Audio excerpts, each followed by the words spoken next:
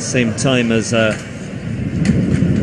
LJ Van Zyl, who won it last year in 22.10. So Constant Pretorius, Van Zyl's training partner of South Africa, goes in 1. Then Jack Green, Sebastian Roger and Jacob Paul. All the way down the end, long straight, the men's 200 metres hurdles. Cleanly away, way down in the distance there in Deansgate, and Pretorius has gone already. So then there were 3, just feeling his hamstring a little bit there. Roger leads them out at the moment, just ahead of Jacob Paul, and these two coming away from Jack Green, being left a little bit at the moment. Who has the strength in the closing stages? And Roger looking strong at the moment. Sebastian Roger, Paul trying to hang with him, but he's flailing a little bit. Roger takes it, 22.66, good victory ahead of Jacob Paul. Jack Green in third, British 1-2-3, but Constant Pretorius was gone in